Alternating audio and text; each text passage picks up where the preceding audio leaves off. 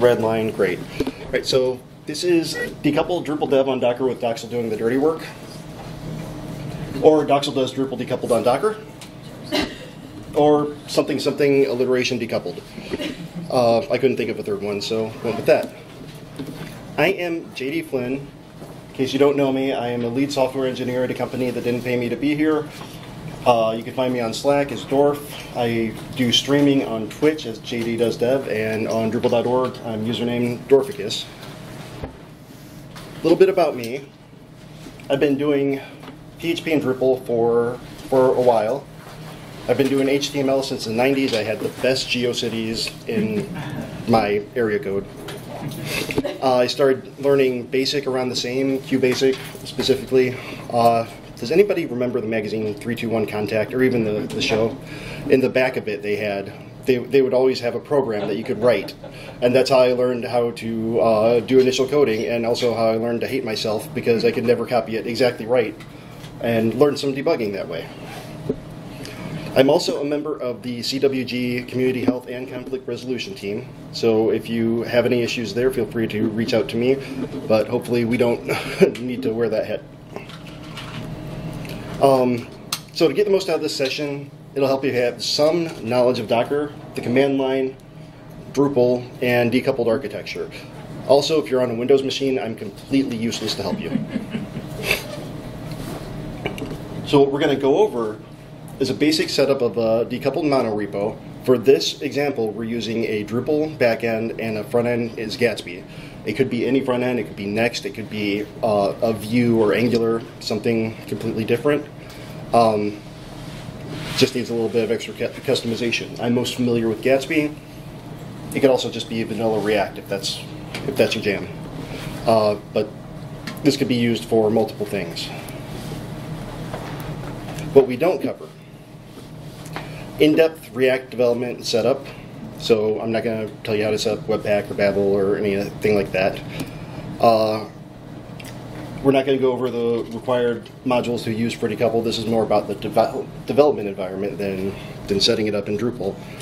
And your questionable life choices. I'm going to let you handle those on your own as well. Because I know that I don't know everything, if there's anything that I'm completely wrong about, please feel free to correct me in a firm yet constructive and possibly compassionate manner. Right, so let's get into a very, very brief overview of Docker.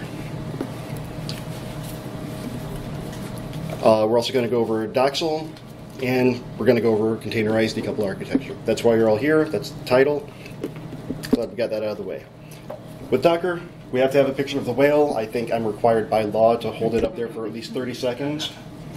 We're going to go over it pretty quick, but I do feel the need to give a quick overview of how Docker works. So Docker it's based on Linux containers. This is kind of a bug and insect scenario where all Docker containers are Linux containers, but not all Linux containers are run on Docker. It's based on control groups and namespaces in the Linux kernel. There's a lot to get into there. We could get really in the weeds, but I'm not going to. There are some alternatives to Docker.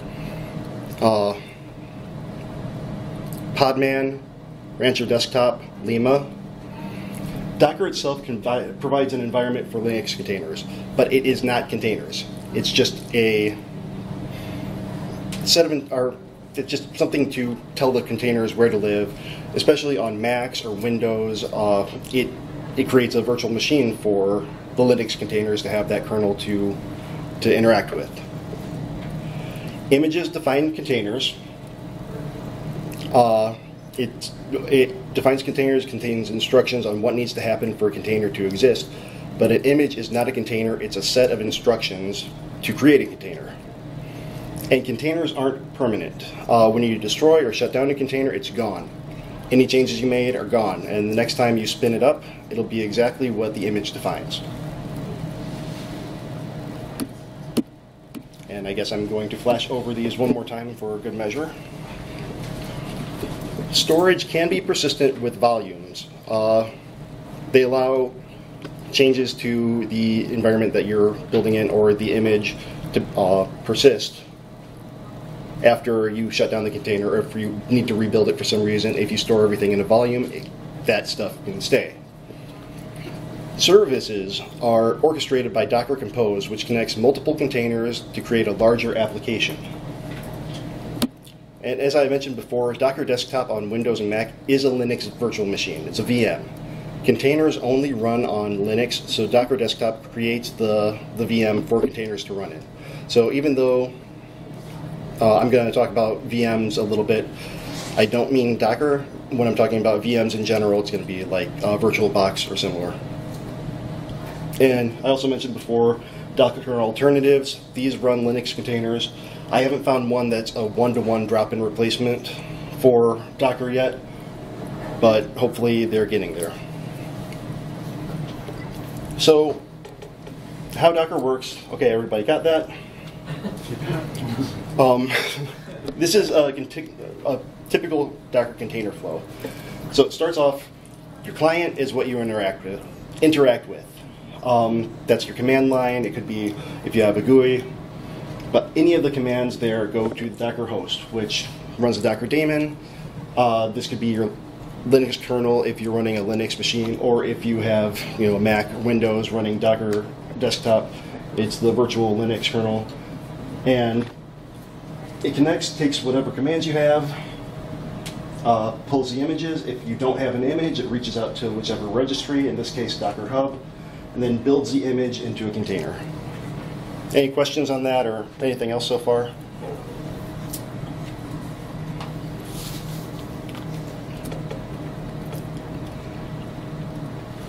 Okay, so about Docksal.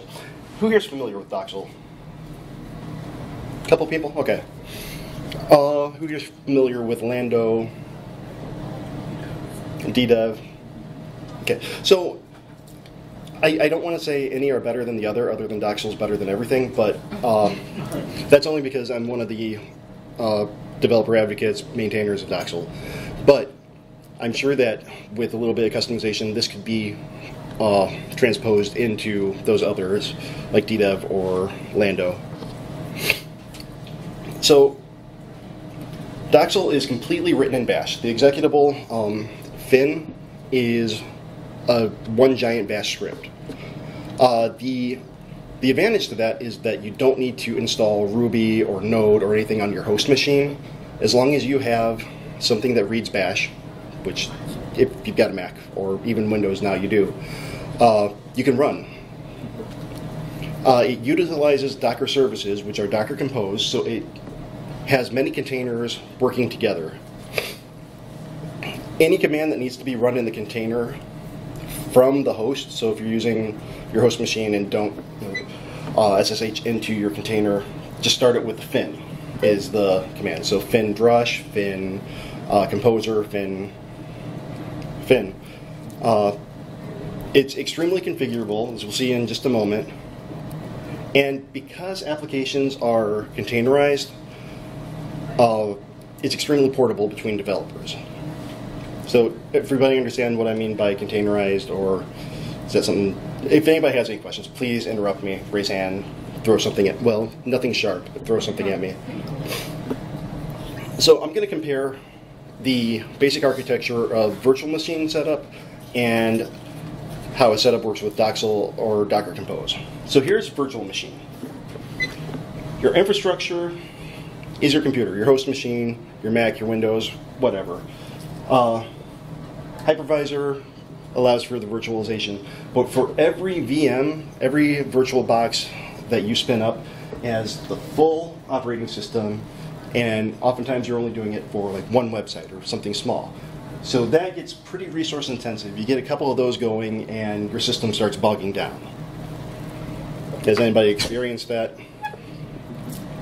So with Docker and Docker Compose, still have the infrastructure that's being shared from, and the host machine resources, but Docker is doing this layer of virtualization.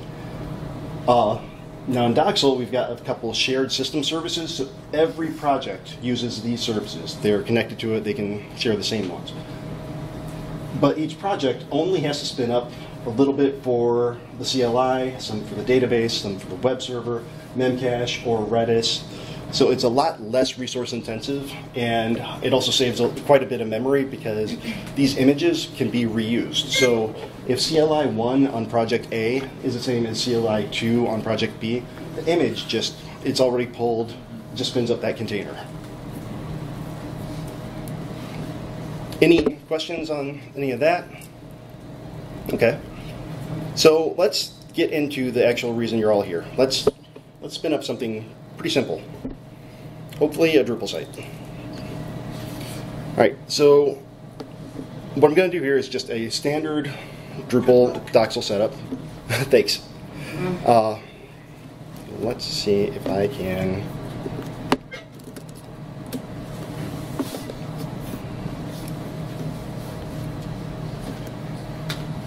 All right.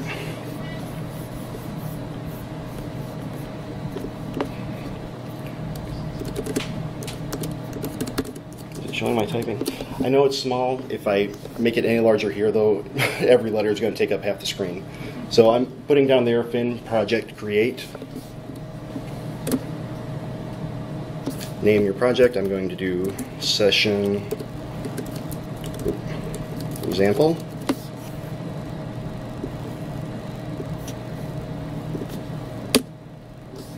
Okay, now let's see if I can pull this up or if that's going to.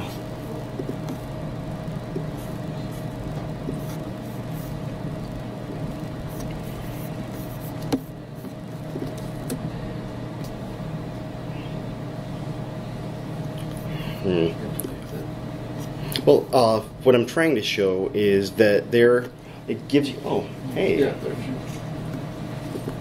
Click on that. There we go. So we have a selection of different apps that we can install and spin up. Drupal 10, Drupal 9, Drupal 7, WordPress, Magento, Laravel, Symfony Skeleton, Web App, Grav, Backdrop, also Hugo, a vanilla Gatsby, and Angular. Or if you just want to do static HTML, that's an option too.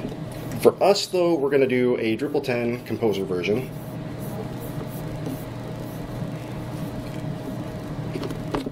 And if it fails, it's because the Wi-Fi here is wonky, and I'll just hook over into mine.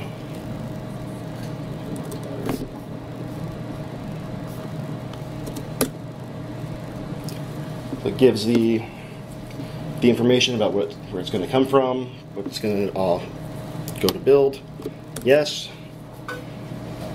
And I don't know if I can scroll up. So see where it says already exists? These are different images or different containers.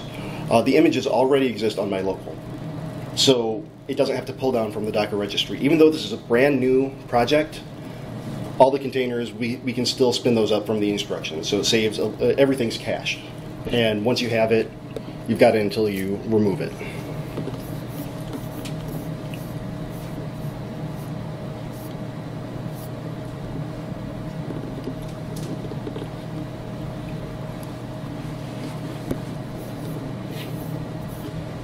So while that's going, take time for any questions or...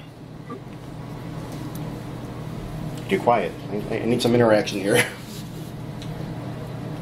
So can you run this when you just like you have Docker installed, and then you can just run this as a separate script? Yeah. To install Docksal.io has the install instructions, but it's a bash command that you just curl the script and it does all the installation for you.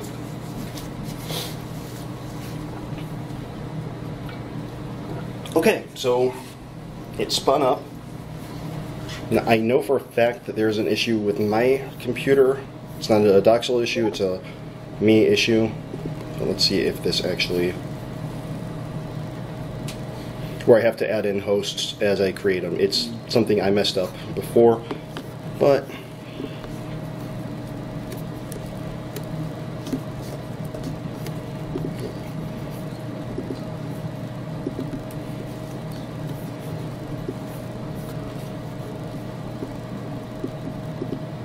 there we go. Session example.docksal.site. Spun up. Clap.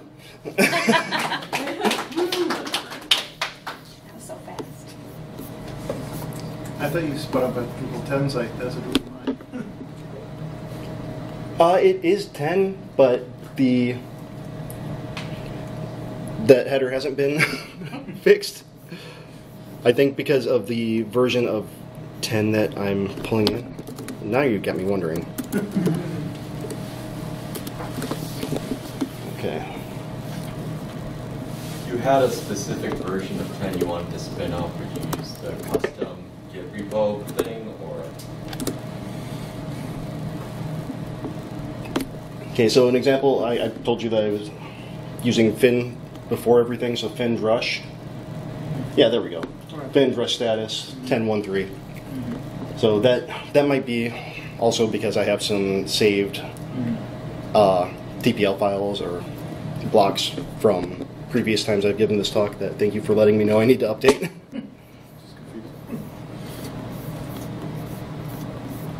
All right, where are we?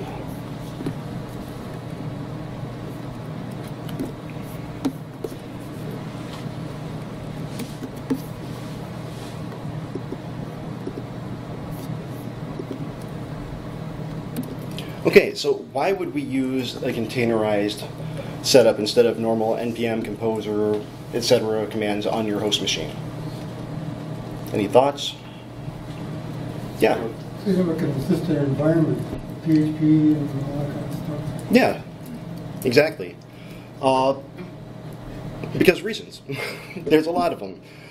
But reliability is a big one. How many times have you run into issues where it works on your machine but not your coworkers, or even worse, not the clients?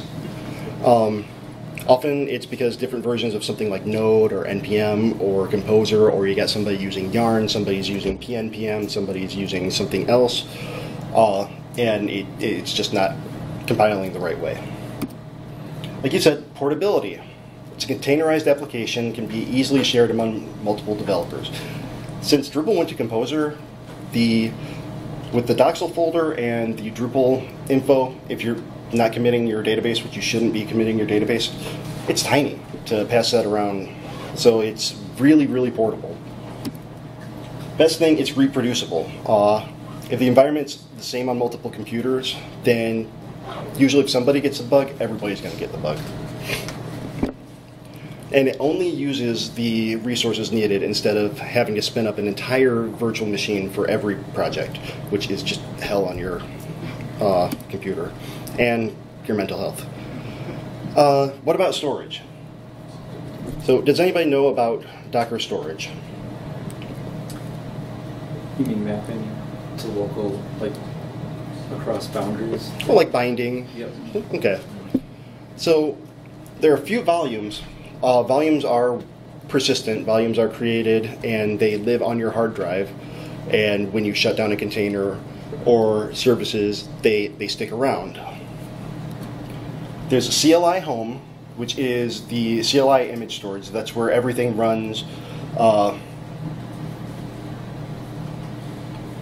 PHP primarily, but it's a very lightweight Ubuntu image. The project root is everything that your project is. So it mounts to wherever your project lives, becomes var www in the container. And DB data. Anybody know what that does?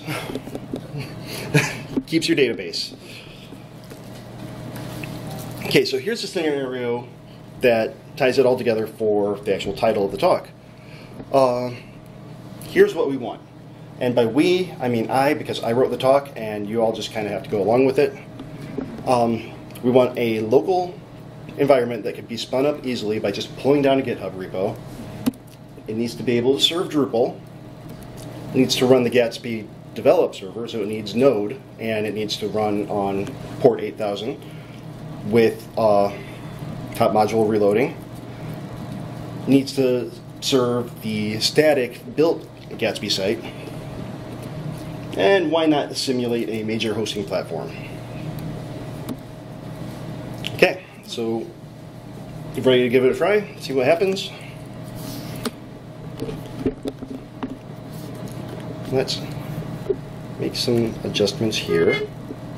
And this is bugging the heck out of me. It's I'm getting a little bit. the podium is broken. Actually, it's gonna it's fractured. I'm getting seasick at my own computer.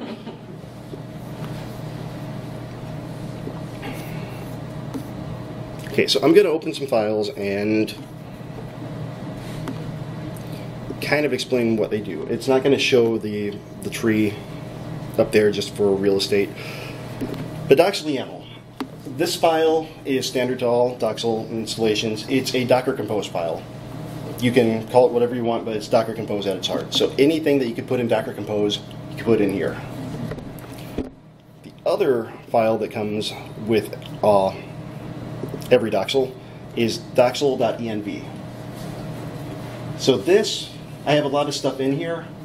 There's a lot of defaults though. So if you wanted to change the name of your project, you could edit it here. There are different stacks that you can start off with. I'm going with Acquia because, like we said, a major hosting provider. But it does have platform, SH, Pantheon, and if you just want no frills, no like memcache, no Solar, nothing like that, you could go with just default, and you'll get your web, your CLI, and your database.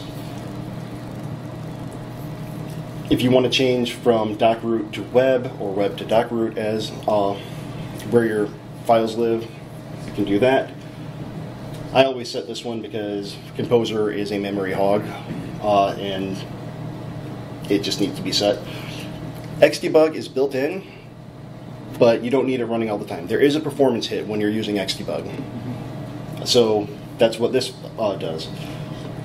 I commented this out because lately, and especially with the Apple Silicon, VirtuoFS is the newer file system management for virtualization, and it is a ton faster than NFS or OSXFS, which is really hard to say. Virtuo, I've gotten rid of a lot of extra stuff that I had to kind of make file systems go faster because it makes up the performance difference. And then different things you could set if you were doing an actual project. You can even change the images within here, and I named the virtual host in here because by default it'll use your project folder. So for where I'm at now, you saw it was session example, but we're going to be going into a different folder here in a second.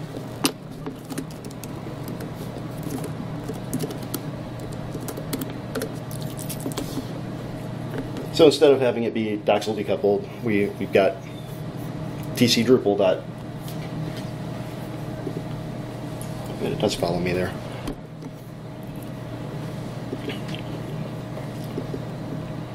So for a project to use Docksal, those are the only two files that need to exist within a .docksal folder in your root. If you do that, if you do fin project start, it'll spin up a basic setup for you. They could be empty, and if they don't exist, they'll be created. Now, for these also, there are local files, so Docksal local.yaml, Docksal local.env. Those are the non-committed ones where you keep your API keys and stuff that you hopefully aren't committing. If you are, ugh. Alright, so as you saw, the Docksal YAML here, pretty empty. But I'm going to make some changes that I've already done through the magic of Git branches. Look at that. So I took what we already have and redefined a few things. Our services, this is the top level, defining all of the services comes under here. So for stage 2 of this, pretty simple. I've got the CLI, which is extending the default CLI service definition. So if we went back, I think that I should have access to it. In the Docksal folder, like the root Docksal folder, there is a stacks with a list of all your services.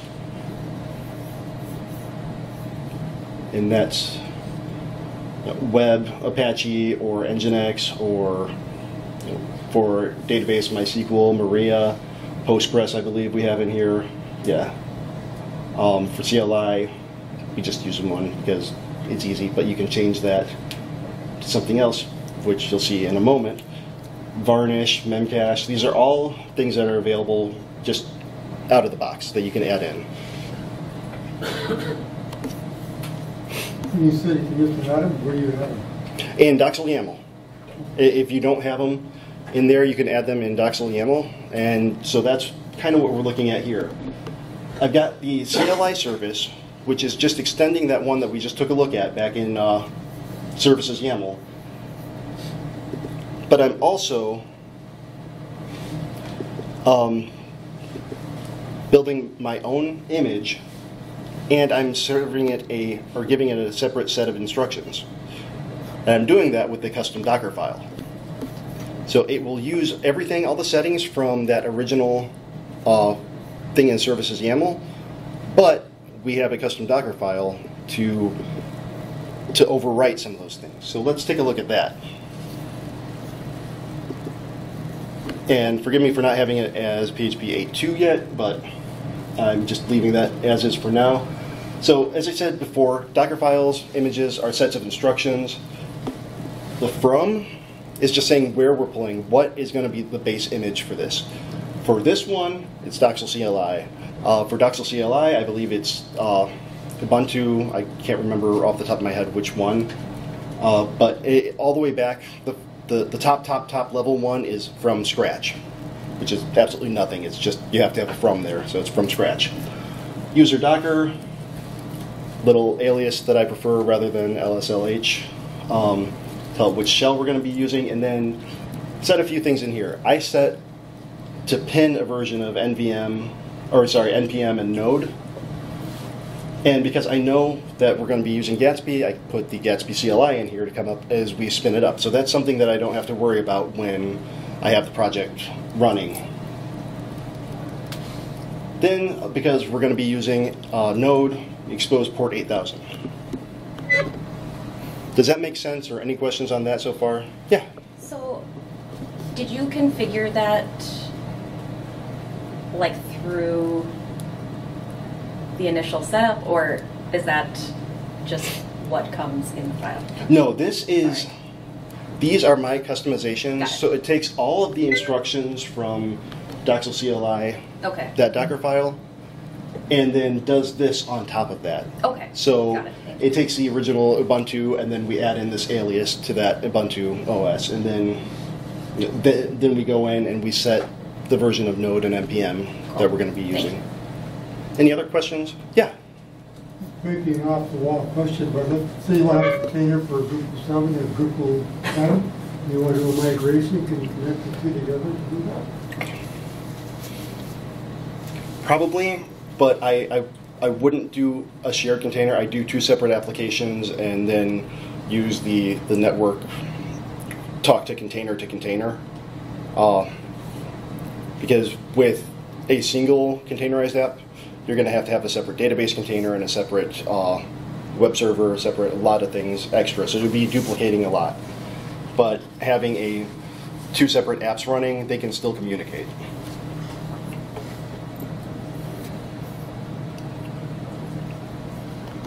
All right, so back to Docksal YAML. Told you about volumes. I'm setting it project root. That's going to be where the project lives. So var www. And then we can set a couple environment variables here. This Docksal env is not required. I put it in there just so I can run some tests with Drupal, and to make sure that there's an extra environment variable saying, hey, we're using settings local PHP rather than settings PHP. Now static here, that is where the static Gatsby site is going to live. So this one extends Apache. See here.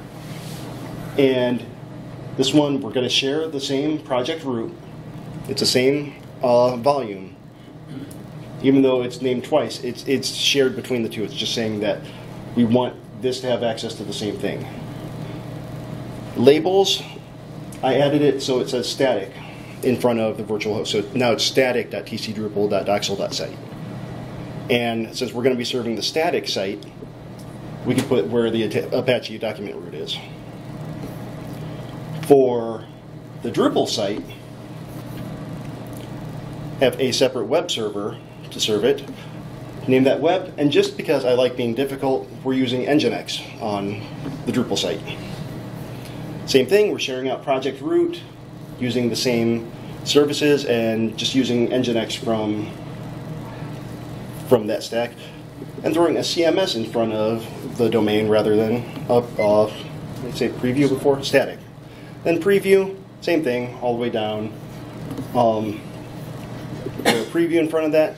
Now, virtual port here is saying that instead of going to preview.tcdrupal.docksal.site :8000, it's saying that all traffic should just go to 8000. So it makes it a little bit, you save a couple of keystrokes getting in there.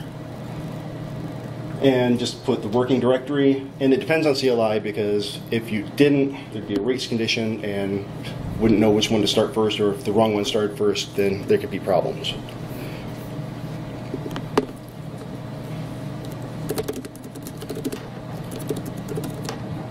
Any questions on that while I'm...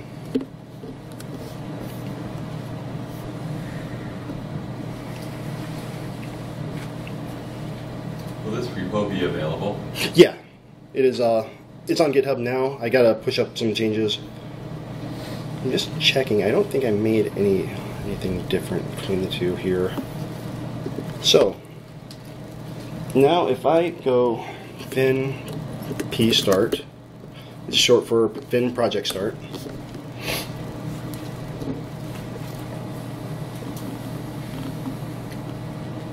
It doesn't collide with the other project that you were running, or you never actually prompted the other project? Actually, the other one is running.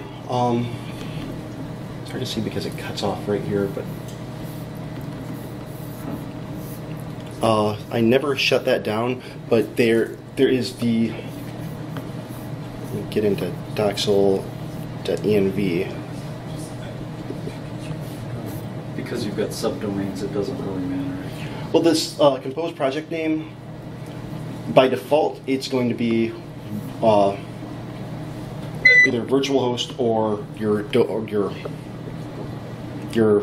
folder name. So compose project name is for this one it would be Docksal_decoupled_CLI_1. So every container is namespaced in that way. Yeah. So I believe if I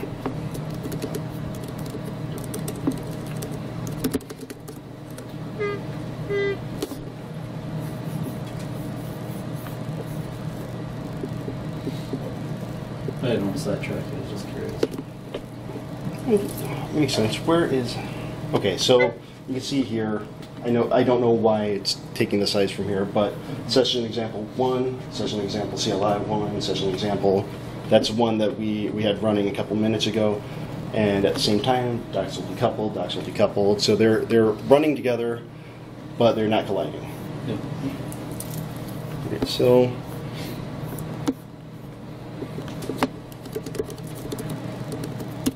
This one is just something I need to do because I don't know what I messed up. Yeah.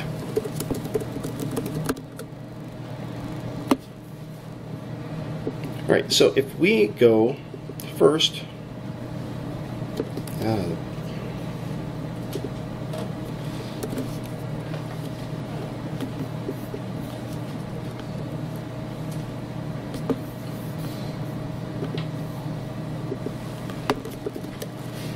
here, project missing. Anybody want to guess why? Because I prefixed all the domains with web static and or CMS static and preview. So let's look at CMS first.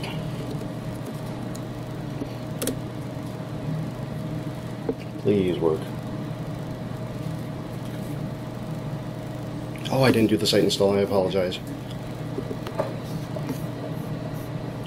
think that was the issue. Can Can you do that inside of Docksal? Inside of Docksal, it's like with dgrush, you can actually build a site with command. Yeah. Well, actually, what I was getting into there is the command that I forgot to run. Fin init is a custom command that you make yourself. There's a default version of it, but this is what actually runs all of the composer install, creates any folders that you might need, and runs the site install, which is what I happened to forget to do. So let's run that.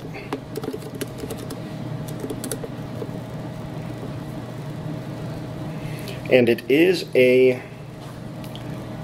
scorched earth solution. So Fininit is kind of like Lando Destroy type thing. I don't know the gdev alternative or version of it, but it removes everything and then rebuilds it. Okay. Haven't needed it much.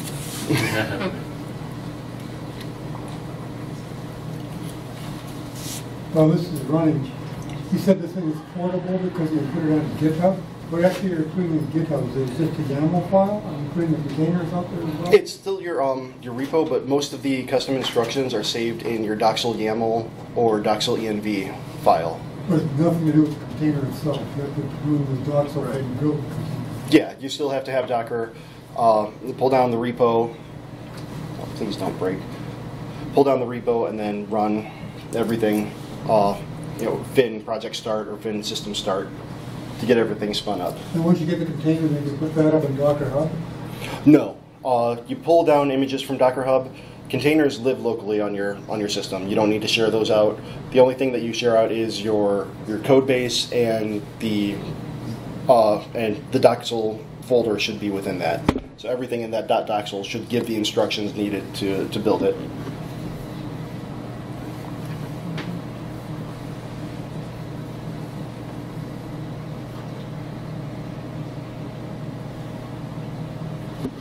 Okay, apparently I had Xdebug enabled somewhere in there, but let's try this again.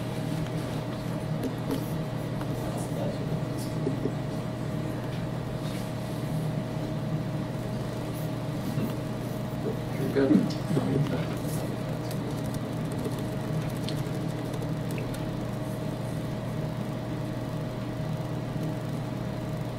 Okay, CMS.tc Drupal Docksal site.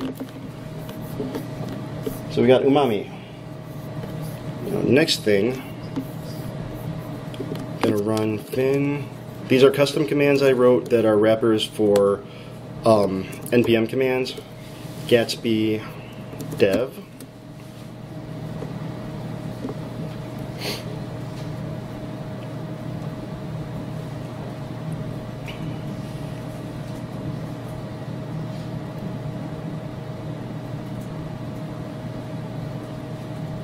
So I know we're getting a little bit short on time here, so if anybody has any questions while this is going through, we might as well not waste time watching me stare at this.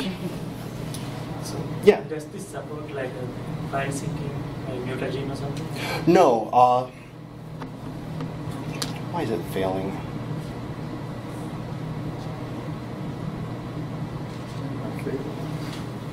Oh well. VirtuoFS for Mac I found is just as fast, if not faster, than any of that.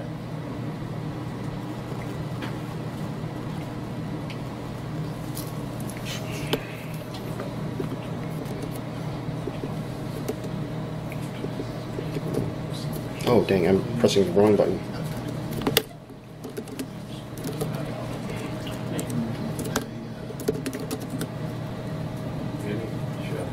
But I found, sorry, lost my train of thought there, but a VirtuoFS is faster. I've looked at Mutagen, I've looked at Unison, and I've even rolled my own kind of solution for it, which is something that I had before. But comparing the times, it was negligible, and compared to the time it took to set up the other alternatives to just using VirtuoFS, not worth it, at least in my opinion.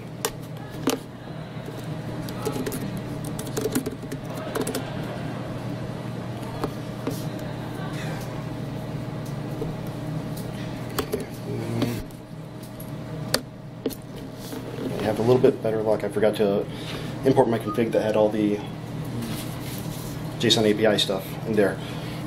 So any other questions while that's going up? So like just a little bit about Gatsby, since I don't know how much time is left, but like Gatsby is a static file generator that, It's technically a static site generator, but it's a React app. It's a React meta framework, so it's built on the React library with its own kind of ecosystem for the big thing.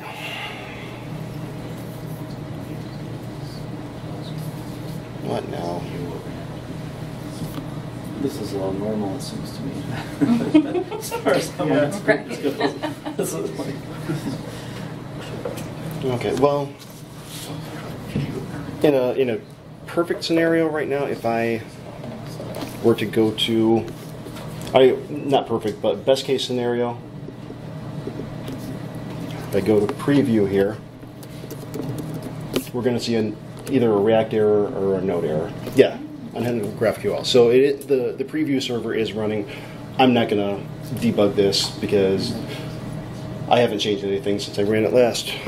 I don't know what the heck's going on there. And because I know it's not going to build, you're going to just have to take my word that static would go to the static built site. But we just get an error. So, got a couple minutes left. Let's brush through the remaining. You could show like, yeah, what does your code look like to communicate with like... So if I didn't crap my pants, it was a win. The bar was pretty low, but I think I made it. So the point of all this, it's configurable, it's portable, it's containerized, it's reproducible. And what did we accomplish here other than going almost full time? Well, we spun up a local environment that mimics production, created containers to separate Drupal, Gatsby dev, and a static site. Again, that third one, just trust me. Yeah. And we made some memories along the way.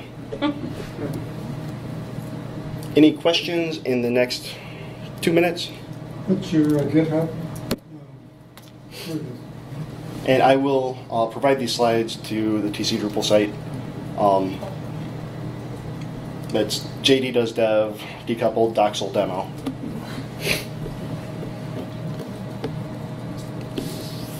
And that's all I got.